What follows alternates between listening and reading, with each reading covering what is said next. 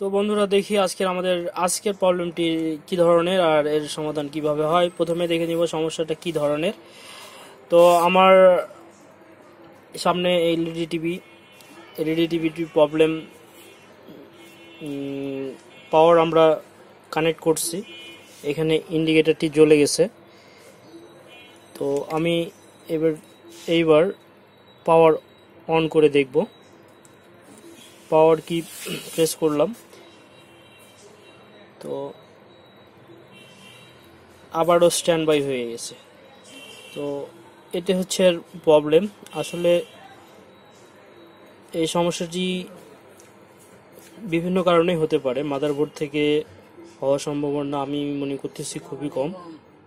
এটি অবশ্যই প্যানেল বা অন্য কোনো শর্ট জাতীয় সমস্যা এটি, কারণ পাওয়ার অন হতে যেয়ে আবারও স্ট্যান্ড বাই ঘুরে আসতেছে। তো সমস্যাটি কি ধরনের আমরা দেখলাম, এর সমাধানটা কোথা থেকে আসে এটি দেখার বিষয়। তো চলুন দেখি আমাদের বোর্ড এবং প্যানেল চেক করে। তো আমাদের টিভিটি আমরা ব্যাকপার্টটি খুলে নিয়েছি, নেওয়ার পরে চেক করে দেখব আসলে প্রবলেমটা কোথা থেকে। এটি প্যানেলের টিকন বোর্ড, স্কেলার বোর্ড, এটি আমাদের মেন মাদারবোর্ড। তো মাদারবোর্ডের ভোল্টেজগুলো আমি চেক করে দেখব। তো এখন আমি আমার এখানে মাদারবোর্ডের ভোল্টেজগুলো সবগুলো চেক করে দেখব যে মাদারবোর্ড পারফেক্ট আছে কিনা।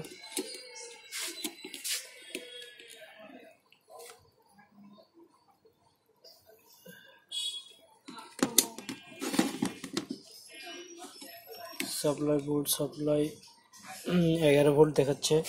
আমার ইন্ডিকেটরটি এখানে জ্বলে আছে এবং অন্যান্য সকল ভোল্টেজই ঠিক আছে।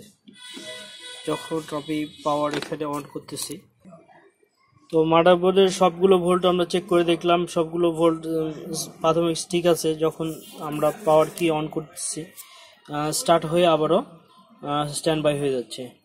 তো এই অবস্থায় আমি আমার প্যানেলের এলভিডিএস কেবলের কানেক্টটি ডিসকানেক্ট করলাম। করার পরে আমি পাওয়ার কি অন করে দেখব।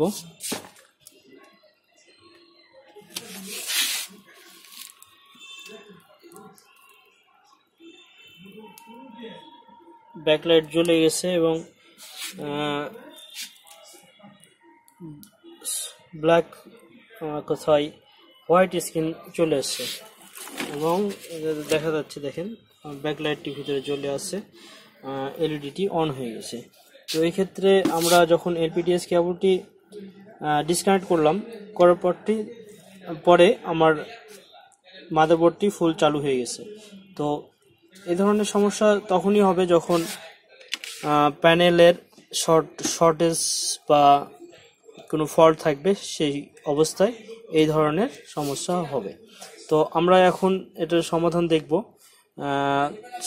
যেহেতু এলইডি টিভিটি চালু হয়ে গেছে, মাদারবোর্ড সম্পূর্ণ প্রপার কাজ করতেছে, তো আমাকে এবার অবশ্যই চেক করতে হবে প্যানেলের সাইড। তো আমরা প্যানেল সাইড দেখব। আমরা প্যানেলের টিকন স্কেলার বোর্ডটি খুলে নিয়েছি। নেওয়ার পরে আমি প্রথমে ফার্স্ট অপশন থেকে চেক করে দেখব। আমার প্রথমে দেখতে হবে এখানে ফিউজ থেকে ভোল্টেজ পার হওয়ার পরে এটি একটি মসফেট, সুইচিং মসফেট, যার মাধ্যমে ভোল্টেজটি সুইচিং করে পার হবে এবং এখান থেকে 5 ভোল্ট থেকে 3.3 বের হবে। তো এটি আমি চেক করে দেখব। এরপরে বিভিন্ন ক্যাপাসিটার পিএফ যেগুলো আছে এগুলো চেক করব। আমরা কোনো সময় এখানে যে অপশানগুলো আছে, অপশানের মধ্যে গুরুত্বপূর্ণ অপশান হচ্ছে ডিসি টু ডিসি আইসির সাপ্লাই। এখানে ডিসি টু ডিসি আইসির সাপ্লাই কোনো কিছুতেই কোনো ভোল্টেজই যাচ্ছে না, কারণ এখানে ফুল শর্ট যখন থাকবে তখন প্রপার ভোল্টেজ থেকে ড্রপ করে আবার স্ট্যান্ড বাই হয়ে যাচ্ছে। তো এই ক্ষেত্রে আমরা দেখার বিষয়, শুরু থেকে দেখতে হবে স্টেপ বাই স্টেপ। আমরা শুরুতেই এই আইসিটি খুলবো না, কারণ এই আইসিটি খুব কমই খারাপ হয়। এই ক্ষেত্রে আমাকে অবশ্যই দেখতে হবে, যখন ফুল শর্ট কোনো ইয়ে দেখায় সেই ক্ষেত্রে ক্যাপাসিটর বা পিএফ ফুল শর্টের মূল কারণ হিসেবে অধিকাংশই দেখা যায়। তো আমরা এই ক্ষেত্রে স্কেলার বোর্ডের সকল পিএফ, ক্যাপাসিটর এবং মসফেট এগুলো পার্ট টু পার্ট চেক করে দেখব।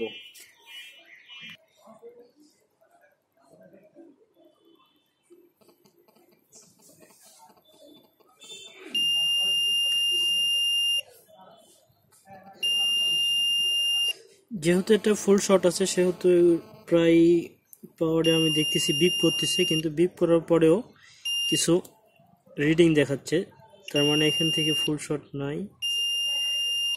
আমরা সবগুলো চেক করে দেখব।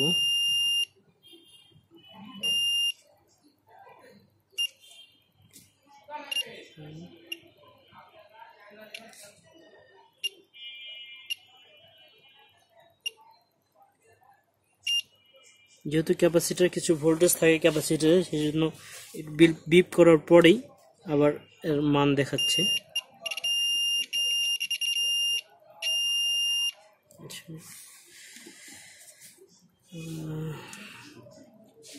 স্টেপ বাই স্টেপ, পারাপারি কিছু না, আমরা চেক করে দেখব।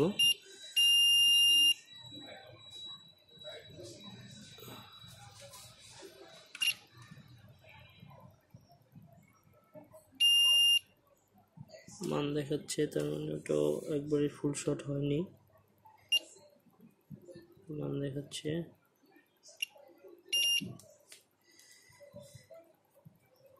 তো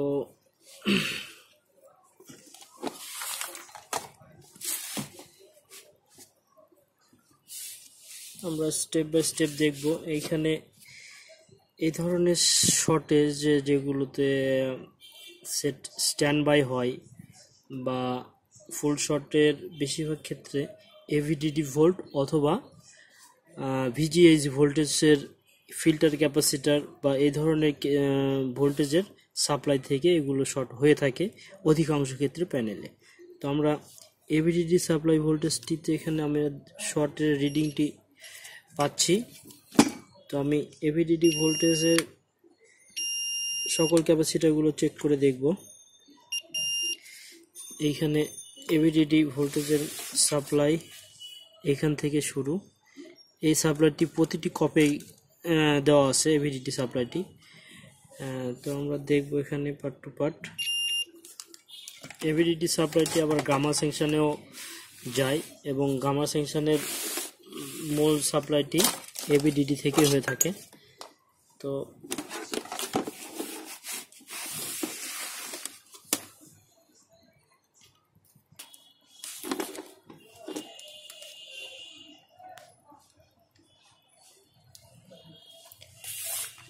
আমরা অনেক খুঁজে দেখার পরে আমরা শর্টেজটি এখানে পেয়েছি এভিডিডি সাপ্লাই ভোল্ট, এবং এখানে ফুল শর্ট দেখাচ্ছে, কোনো মান নাই, যে 00। এবং এর এখানে গামা সেকশনের সাপ্লাই যেখানে এইখানটায় ক্যাপাসিটারটি শর্ট দেখাচ্ছে। তো আমরা এই ক্যাপাসিটারটি রিমুভ করেও দেখতে পারবো প্রথমে সাময়িক, এবং পরবর্তীতে ক্যাপাসিটারটি চেঞ্জ করে দেখব আমার শর্টেজটি সম্পূর্ণ ডিলিট হয় কিনা। তো আমি প্রথম অবস্থায় ক্যাপাসিটারটি রিমুভ করে নিব জাস্ট।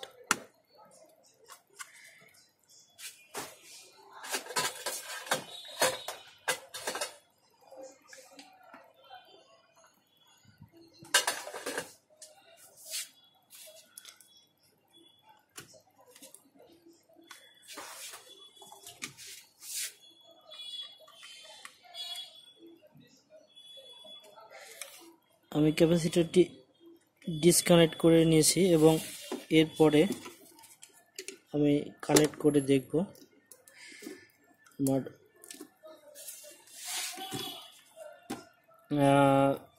সেটটি।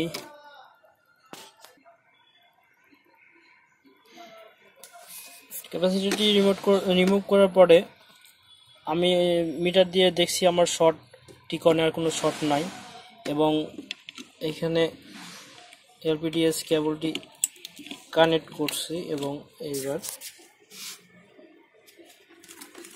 টিভিটি অন করে দেখব। স্টার্ট।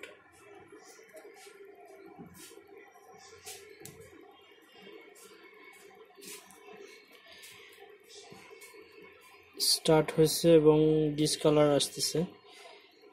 আমি একটু কেবলটি ভালো করে আবার লাগিয়ে দেখব।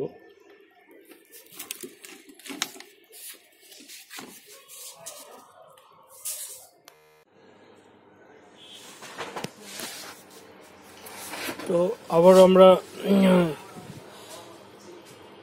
সম্পূর্ণ চেক করে দেখার পরে আমরা টিভিটি অন করে দেখব এখন যে আমার কাজটি সাকসেস হয়েছে কিনা। আমি পাওয়ার কি চাপলাম এবং টোটাল ছবি চলে এসছে এবং শুধু একটি পিএফ শর্টের কারণে টোটাল মাদারবোর্ডটিও মানে টোটাল এলইডিকে ওই অফ করে রাখছিল এবং টোটাল ভোল্টেজ ডাউন করে রাখছিল। এবং ওই একটি পিএফ বলতেছি সরি ক্যাপাসিটরটি আমি যখন রিমুভ করার পরে প্যানেলে অন্য কোথাও আর কোনো সমস্যা ছিল না, সকল ভোল্টেজ অ্যাকুরেট হয়ে গেছে এবং রেজাল্ট সামনে দেখতেছেন যে সুন্দর ছবি চলে এসছে এবং আমার কাজটি ফুল সাকসেস হয়েছে। তো বন্ধুরা, আমার ভিডিও যদি ভালো লাগে, আমার ভিডিও দ্বারা আপনারা যদি উপকৃত হতে পারেন, তাহলে অবশ্যই আমার চ্যানেল সাবস্ক্রাইব করবেন এবং আমার পাশে থাকবেন এবং নতুন নতুন ভিডিওতে উৎসাহিত করবেন। আসসালামু আলাইকুম।